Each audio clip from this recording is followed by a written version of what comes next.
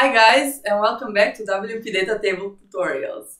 So in this video we have prepared a recently new feature demonstration, something you've been asking about, and that is the option to add your duplicate button and use it to duplicate rows in your tables. So without further ado, let's just dive right in. Okay, we'll use a simple manual table where we have name, last name, and email. By default, the duplicate button is not in here, so to do that you need to enable editing and enable the duplicate button.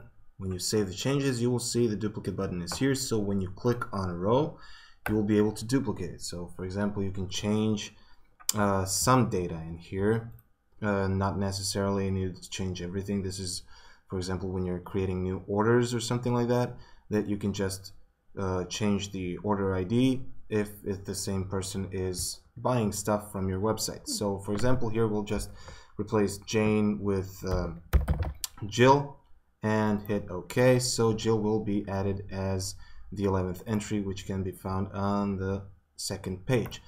When you enable the duplicate button like this and you enable the front end editing, you will be able to duplicate the options, the rows on the front end as well. But if you want to enable the duplicate button only for the back end but disable it for your front end users, so no editing is available, just unclick this, save the changes, and you will see that the duplicate button is still here in the back end.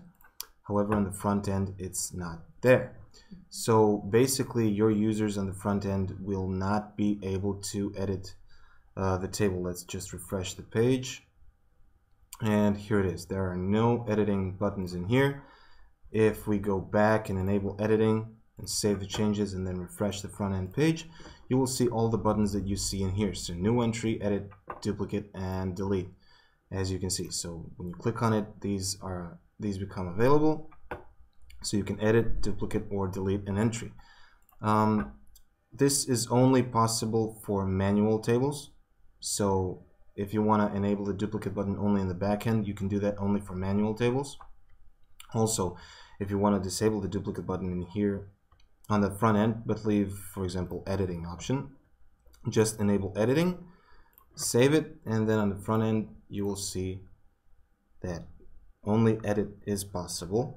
New entry, delete, and duplicate is removed from the front end and also in the back end. So if you want to play around with back-end editing and duplication, of course, you can do it by simply disabling the front-end editing, and that's basically it.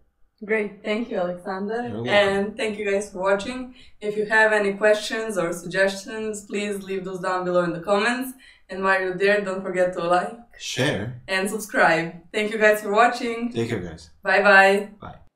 Bye.